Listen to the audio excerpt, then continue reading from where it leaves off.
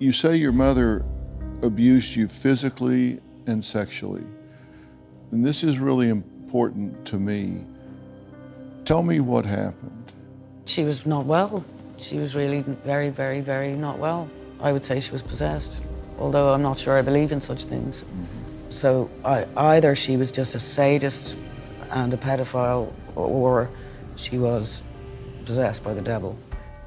Well, let me work backwards here. When you were 8, your parents divorced after a really troubled relationship.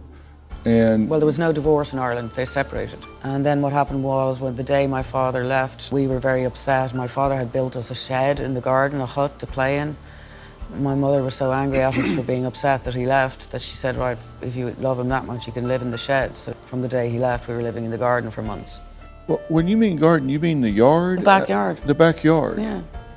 It would not be fair for me to discuss anything that she did to my siblings, so I have to only discuss what she did to me. Okay. She ran a torture chamber. It was a torture chamber. She was a person who took delight, would smile in hurting you. What did she do? Where do I start? At the beginning. My earliest memory, she's telling me that I shouldn't have been born.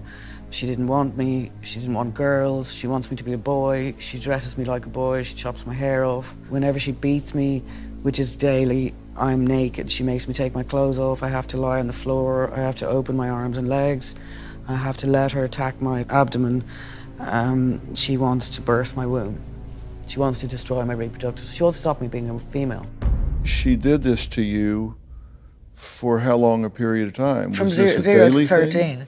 So she basically, it would be sweeping brushes, she'd be stamping on me with her feet. The phone would ring in the middle of it and she'd be like, oh, hi, how are you? Her foot would be on my naked on the floor. I'm 3, 4, 5 years of age. Kindergarten, I win the prize for curling up in the smallest ball. I remember being about 5 or so, we were meant to go somewhere for the weekend. She made me put on a dress that used to belong to my sister and the button was missing. She beats the out of me because the button is missing off the dress, takes the dress, takes the light bulb out of my room, locks me in my room, and then everybody leaves for the weekend. She's the type of person, she'd make you get every Bible in the house and every hockey stick. We used to be terrified. The last day of school in summer was the most unhappy day of our lives. All the other kids would be delighted. We'd be hiding the hockey sticks and the tennis racks and crying because we're stuck with her for the summer. She would invent reasons to beat you up. Like, she'd say the lampshade is crooked. My job was to clean the house. So if I left the lampshade a bit crooked after I dusted it, she'd beat the out of me. Daily this went on. The only thing you'd be sure of every day is you're going to get the kicked out of you when you hear the steps of her waking up. Literally, me and my brother used to pee our pants. How long did this go on? Till I was 13, I ran away. She used to make me say over and over, I'm nothing, while she was beating me. I am nothing? I'm nothing, I'm nothing. That's a very small child. After a while, you begin to believe it. In fact, you are nothing. For 38 years, these wounds have been festering within you, and you've never had trauma treatment for this until right now. This was my treatment. I understand. Music.